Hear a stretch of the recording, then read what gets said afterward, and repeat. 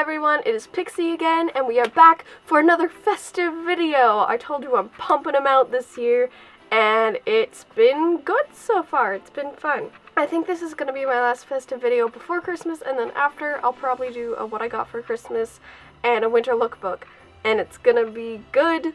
I'm sorry if I sound like I have a cold. That's because I have a cold. In the summer, I used to feel great in like lipstick and a crop top, and now I just feel great if I have like a clear nasal passage and some tissue. So in this video we're going to be doing a DIY. Again, I am on the ball with the DIYs, and we are going to be doing this festive DIY stocking goo. And I'm happy with the way this turned out. You do need to be able to sew for this. I used a sewing machine and I flipped it inside out, but you can also just do a simple blanket stitch around the edges. So don't worry, it doesn't take that much skill. Obviously, if I can do it, it can't take that much skill. I think it's cute. It's pink and sparkly and furry, and it has my backwards initial. So for this project, you are going to need some fabric, something fairly heavy. You can't just use like normal cotton, because just like imagine it. Imagine a stocking made of thin fabric. It would be weird. So I used this quilted broadcloth. It was super cheap. You're also gonna definitely need a hot glue gun, some fabric scissors that can cut fabric better than mine can. I got these two little decorational pieces. You can pick whatever you want, but I got this pom-pom string tassel thing and some holographic pink sequins. And also some sparkly felt, an old stocking. Don't worry, you don't need to rip it up, you just need it for a template. Some pom-poms, if you wish, and some ribbon. Also thread, or a sewing machine, or both. So you're gonna lay out your fabric and plop your stocking down on top of it, and you can use a marker and like draw it out, but I'm lazy, so I just cut around it, because I can, and it doesn't matter. Once you have your stocking shape all done, you're just going to lay on your decorations in any which way you like and pin them down. Okay, you can sew these, or you can hot glue them.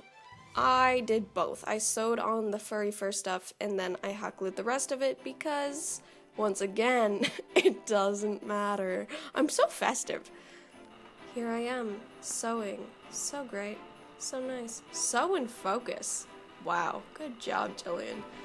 Once you have all of your decorations stuck to the front of your stocking in whichever way you chose to do the sticking, you're going to sandwich it with the other half of your stocking fabric, and you're going to very carefully sew. Again, you can use a blanket stitch. If you Google blanket stitch, it will show you how to do a blanket stitch. It's super easy.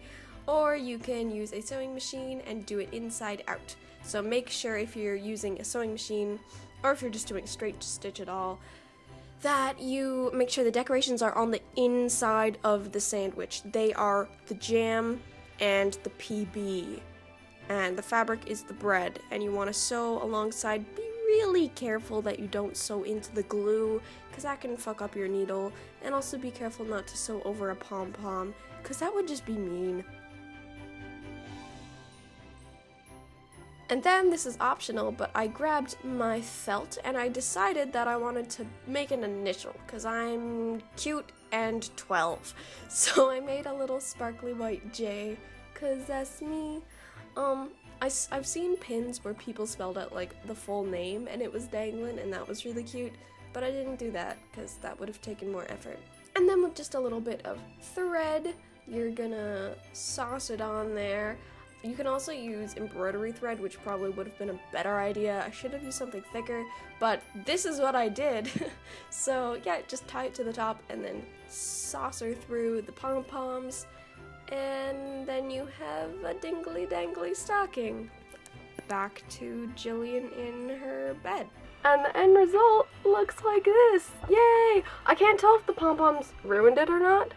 I feel like maybe I need like a thicker rope or something to make it look less dumb, but I like the dingly-dangly bits. Take that as you will. And I hope you enjoyed. Let me know if you try this out.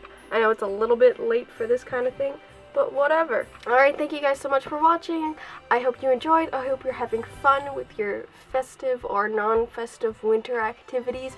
Happy winter solstice today. That's my friend. We're talking about penis sizes. Let me know what you're doing to get ready for the festive season in the down. I guess it's getting really close, which is super exciting. Tomorrow is Christmas Eve, assuming I get this uploaded tonight. Alright, thank you so much for watching. I love you a lot, and I will see you next time. Bye!